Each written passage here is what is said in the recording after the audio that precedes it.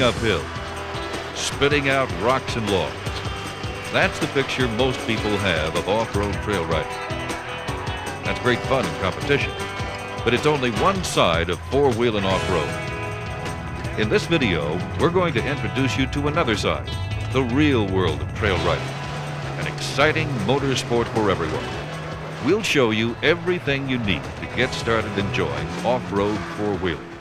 Welcome to Introduction to Four-Wheel Trail Riding. People are somewhat intimidated sometimes by some of the vehicles they see on the trail. Basically, a stone stock vehicle can do it. I think more than anything else is common sense in driving. Knowing how your vehicle is set underneath, where your low points are, what is vulnerable underneath, and obviously they can't all make every mud hole. When I first got into four-wheeling, I didn't know a diddly-do. I had to beat this thing when I first got it. I didn't have the locker, I didn't have the right tires, you know, and they don't perform there as well. Well, I made the truck pretty before I went for performance, which doesn't help you off-road. But this thing wasn't 4 hours off the showroom floor. I had it on the hills when I bought it brand new in 1980. The best way to find out about trail riding is to talk to the experts, the men and women who trail ride. You know, every weekend, somewhere in America, there's a four-wheel drive club sponsoring an organized trail ride, and even more folks just enjoying it on their own. No matter where or how you trail ride, safety comes first. It also makes the trip more fun. After all, who wants to get stuck in the middle of nowhere with no way home? Most four-wheel clubs have inspections before a big trail ride and minimum requirements before anyone can go out on the trail. We go through the suspension and the lug nuts, battery mounts, exhaust system, seat belts, fire extinguisher. Make sure that everything is in working order. Safe to take out on our trails. We've got to have places to hook and hook up front and rear. So if they get stuck, which they probably will, when we give a good yank on them, the vehicle doesn't come apart in the mud. First thing we're going to look at is the steering linkage. Would you please move the steering wheel back and forth for me a little bit? If I can see in here, goddamn.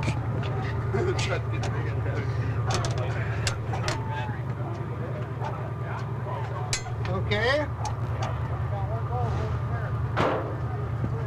Check the brake lines just to make sure that everything's there and that the mounts that are holding it to the frame and to the axle are in a proper place and working. We also make sure that all the lug nuts are on the wheels. The suspension and U-bolts all have to be tight and appear to be in the proper order. Now we're looking for brake lines and suspension parts. Basically the same thing we look for in front, we look for in the back.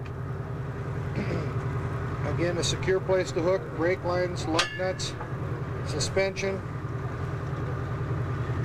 We got a hook in the back, guys? Yeah, it's right there. Okay. And then we look in the cab and just make sure we've got seat belts for everybody. Okay, we've got 3 seat belts. You can have 3 people. Where's the fire extinguisher at? It's over here. See it? The rules require a charged fire extinguisher.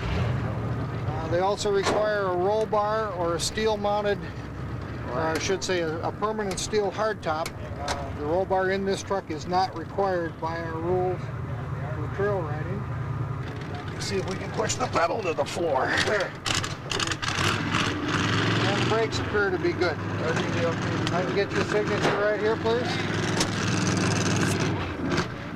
Most of the trails are started by just walking through the area and finding the hills that we want to try to go up, and then they're cut with a chainsaw and a brush cutter, and then they're driven, you know, numerous times to, you know, to determine the trail. Some hills, like this hill that we're on right now, we do maintain with a tractor of some sort. Every year we push the sand back up to the top of the hill.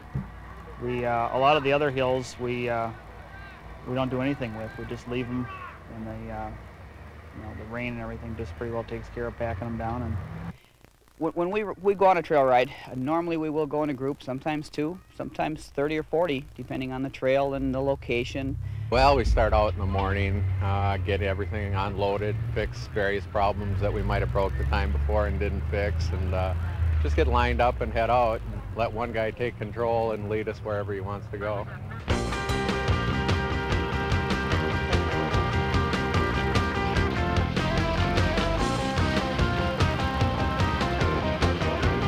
You don't need to spend a lot of money or customize your rig in order to get the most out of trail riding. A little common sense and knowing what to look for can go a long way toward getting into four-wheeling and having a great time once you're there.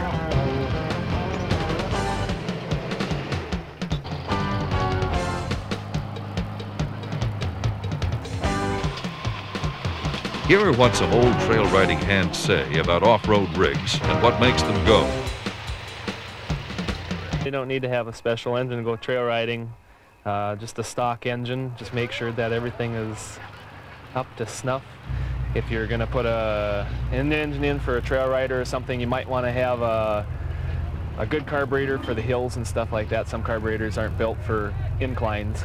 Like a Holley carburetor, the floats are in the float bowls are in the front and the back, and when you start going up an incline, all the gas runs right out of the float or in the reservoir and runs right down the carb and floods out the carburetor. This carburetor here has the floats and everything kind of off to the side. It's better to have them off to the side. It's not a very, very pretty sight under here, but it's reliable as a brand new one. I got an ace mechanic that works on it all the time. I've got a performance carburetor on there that works well. I got headers on there that all adds performance and horsepower to the rig. That's about all I've done under the hood, other than just keeping her going. Ground clearance isn't a big issue depending, number one, on the terrain and your driving ability. Reading the trail is very important. In other words, watching ahead, knowing where to steer, what to go around. A lot of cases, putting your tire up over a log or over a rock is important rather than trying to straddle it or, taking it on a rock or down or something like that. For a four-wheel drive or trail riding vehicle, your best bet is to get a suspension. You usually want to get a suspension that'll get you up in the air so that your tires don't rub in the fender wells, but you don't want it too stiff because then it doesn't follow the terrain. You'll be constantly lifting one tire off the ground. You always want to keep all four tires on the ground as much as possible. Normally when you buy a vehicle from the factory, it would have an open differential in it, which means that one tire could spin free. Say that one tire's in the mud, the other tire has good traction, that normally the tire that was in the mud would spin, and you wouldn't be using the traction to be available to the other tire. With the locking differential, both tires will drive. And when you got four-wheel drive with open differentials, you could have one front tire and one rear tire that would spin. With the locking differential, you have all four spin, so you'd have twice the traction. You notice how he climbs here, he gives a little bit of momentum, get up over the bump. And now he's trying to get his front tire on that root to get it some grip and climb up that hill. Picture perfect right there. Nice driving. Ran up the hole, followed all the way through. Nice and slow and controlled. Here's the difference in between a locker in the front and the rear and not. Notice how the one tire spins and the other doesn't. That doesn't allow him to gain traction on the side that needs it, the hanging side. You'll notice that the tires get all filled up with that mud, and as they get onto the dry ground, it makes it much more difficult to gain traction until they actually spin that mud out of there. Greg goes for it, and Greg does it again. Wonderful try. A little bit bouncy off the tree, but wonderful. Nice idle up the hill now. Going fast isn't cool. The slower you go, the cooler you are. I travel in the woods with the windshield down. A lot of times we do some trail riding or some road riding, pardon me, and we put the windshield up. To hold it down, I just use a stretchable bungee cord that keeps it from bouncing. And we just hook it on there. It goes up and down real quick, and then the bungee cord holds it up also when we're on the road. Keeps the bugs out of your face and much more pleasant. A lot of times we drive in dusty and gravelly roads, and it's much more comfortable.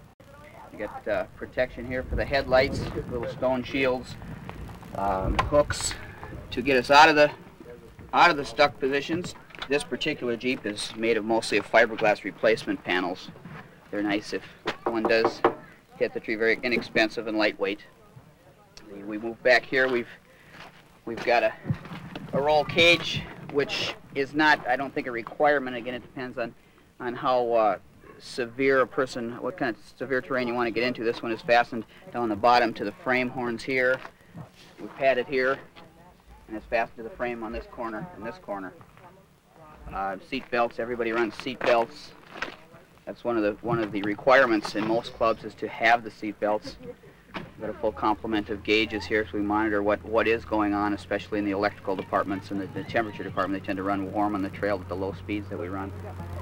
I've equipped this one with an automatic transmission only because it's easy to drive.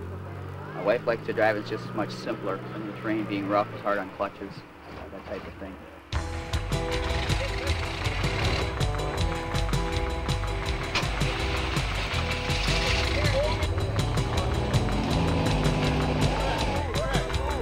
The hills on some terrain can get kind of severe. At moments like these, it's nice to have a little help from your friends.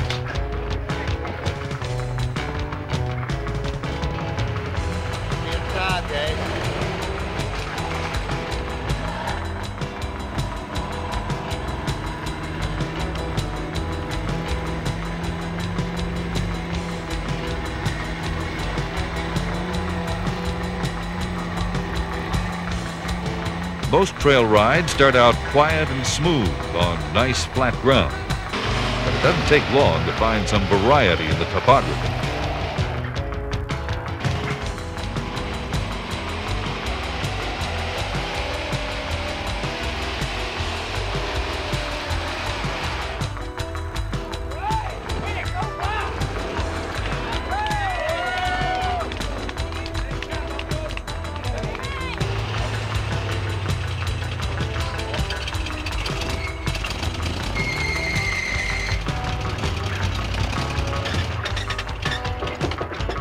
Of course, there's more than one way to clear a deadfall.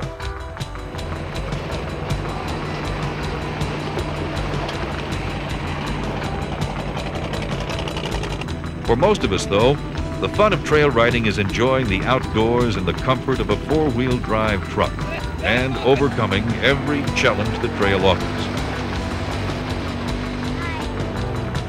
You can cover a lot more ground in a four-wheeler and carry along everything you need to enjoy the trip. Just as trails come in all sizes and shapes, so do trucks and owners. I'd like you to take a good look at a character Jeep. It's just straight off the showroom floor. You'll notice all the personality in this vehicle. It happens to match the owner, myself. These vehicles are all custom designed for us. And when you get into those sticky situations, we have what we call a snap strap. We don't use chains. Our rules do not allow us to use chains or any sort of cable whatsoever unless it's a dead pull. In a snapping situation, we use this strap. But this is a 3-inch strap, and it's designed to have a 30,000-pound pull on it, and it's 30 feet long. What it does is it's like a big rubber band. You go right out to the end and you stop, and it just snaps itself, pulls itself back together again with that tension. And as you can see, when you get into a very sticky situation such as this, that this body damage has occurred, you need something that's as elastic as this to snap you, pop you right out. Well, what we got back here is a chainsaw for when we're trail riding, so that if we run into something that's down that we can't get over, new storm damage, you can take care of it. Shovel to dig your way out when you can't winch your way out, or you just need to help build something up or repair the damage that we've done when we're cutting into the road. High lift jack. It'll raise 4,000 pounds up to 48 inches higher, or you can reverse it. You can use it to compress things or expand things. If you bend up a frame or a wheel, you got to take a tire off, you can use it for a lot of different things. This gray bag here is a first aid kit equivalent to what my ambulances carry. It's got just about everything you need, up to major burns, major trauma. Gloves for the winch controls, small air compressor for those times you find the trees the hard way, lug wrench, the yellow bag is a rain suit, snap strap, chains. The tires I run are just what is commonly called a compromise tire, because I do drive it on the street. I don't get into some of the agriculture type tires some of the guys are running. These are just a 31.5-inch tall tire. They would fit virtually any stock full-size vehicle around. You'll notice that the bubble down here There's probably 5 pounds air in this tire. And this is what we run off-road. This not only makes the print wider, but also makes the print longer. In effect, gives you a larger tire. The bubble, you'll see how that flattens out. If we run over a rock in the trail, the tire will envelop the rock and give us much more traction. I dropped it down to 2 pounds because I'm running tubes in these Terra tires. And you can really run them down to nothing with the tubes in there because the tubes won't allow your tire to spin as in a radial. The tire will spin and you'll fall off the bead. In this case, I don't have much to worry about because of the rim. If the tire falls off the rim, I still have the tube supporting the weight. Went down to 2 pounds, and I'll run her at 1 pound, and sometimes I'll run her at no air at all, depending on how gutsy I get and how serious we're going to be out there and how far away from a air pump we are.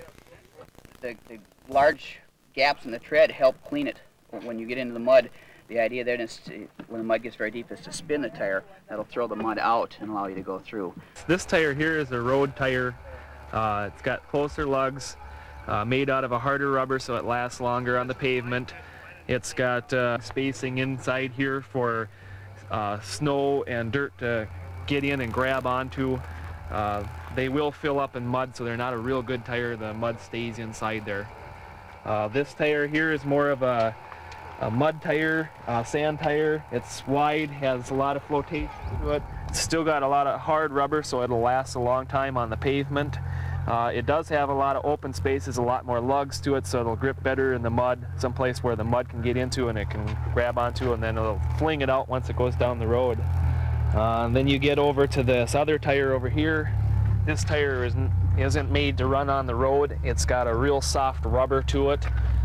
It's made to conform to the terrain that you're on. It's got real wide spacing, a lot of lugs, real tall lugs to grab onto whatever dirt, mud, roots, whatever.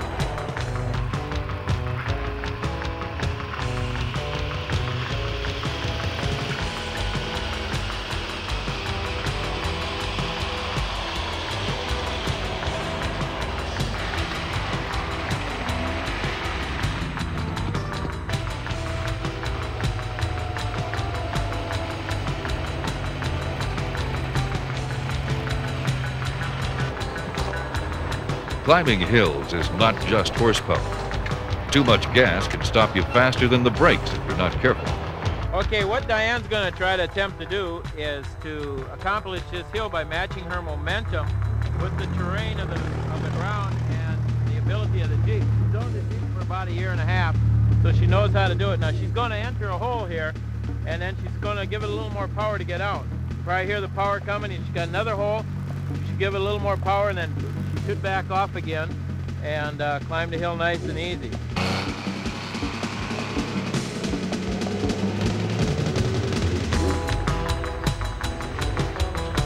Of course, no one ever said there's just one way to climb a hill.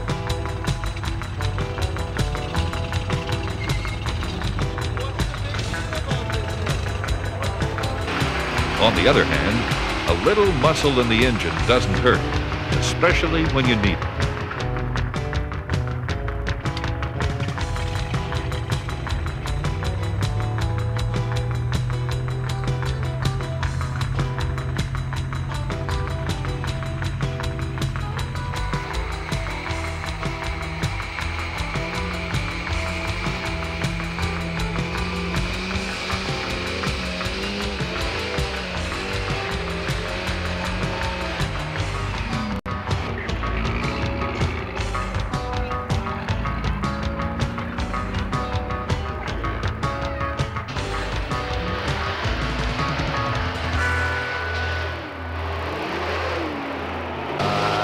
The first thing is all on the driver. I mean, A lot of people can take out any kind of vehicle, and if the driver knows what he's doing, he can perform well.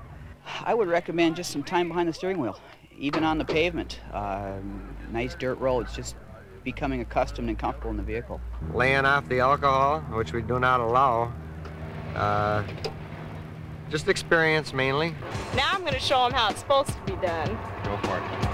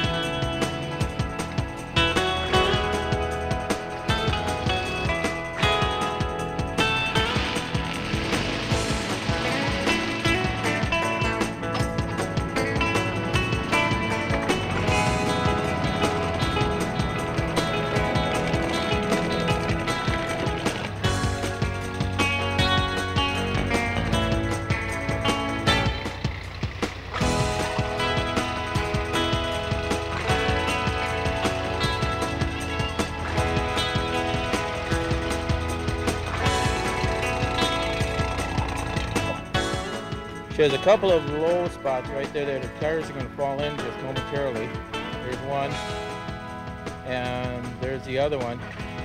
She's climbing the hill now to keep out of the other rut.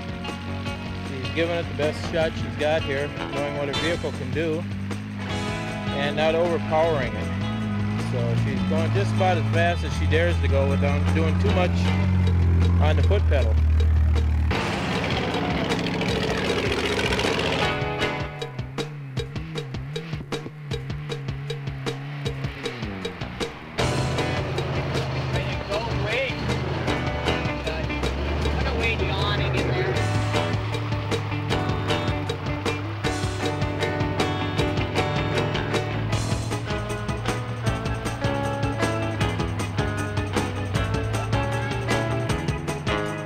One of the important parts of trail riding is locating good trails to drive on. One of the things I like to do is go down to the Historical Society and find the old maps of areas around 1910 and then trace out where the roads used to go.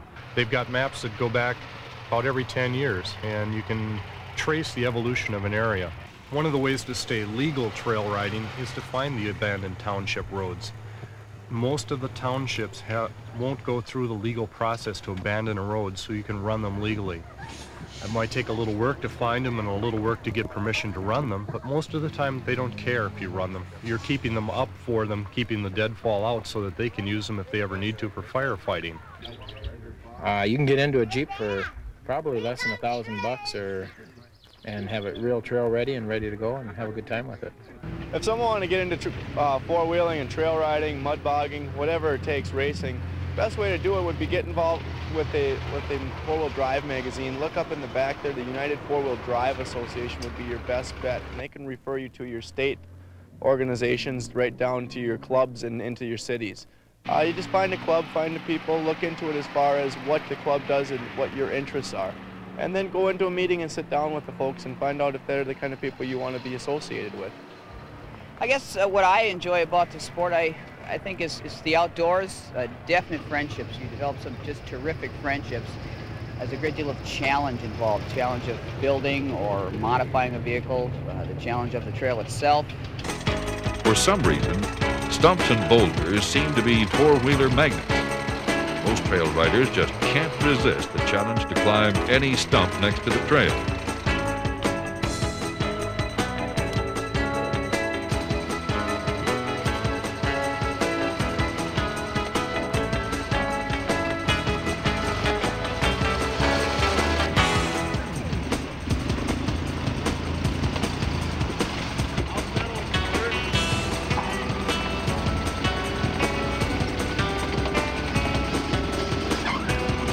But sometimes stumps are just not enough.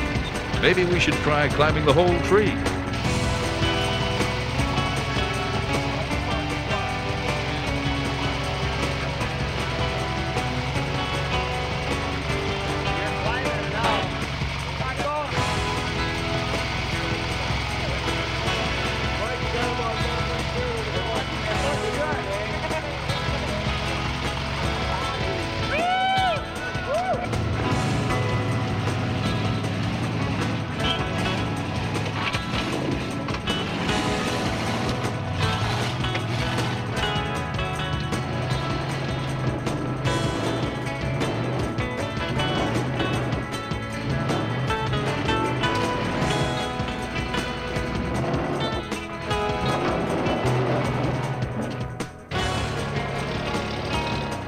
Four-wheeling is also a real family sport.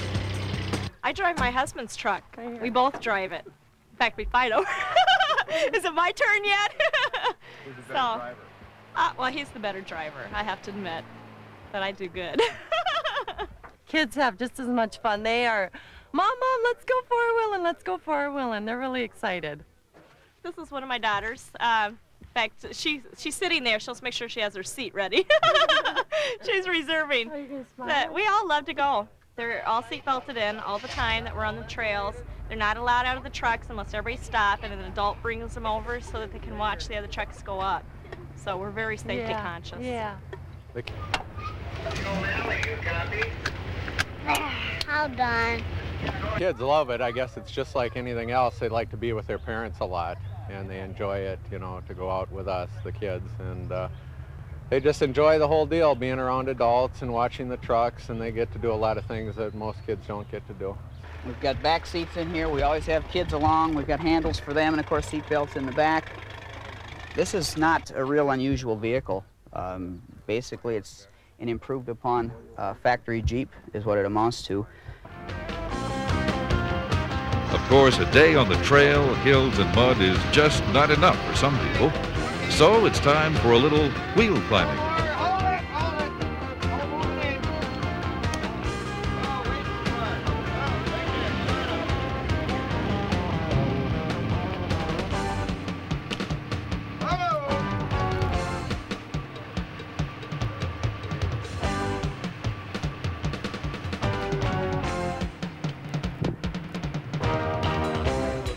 Just a beach.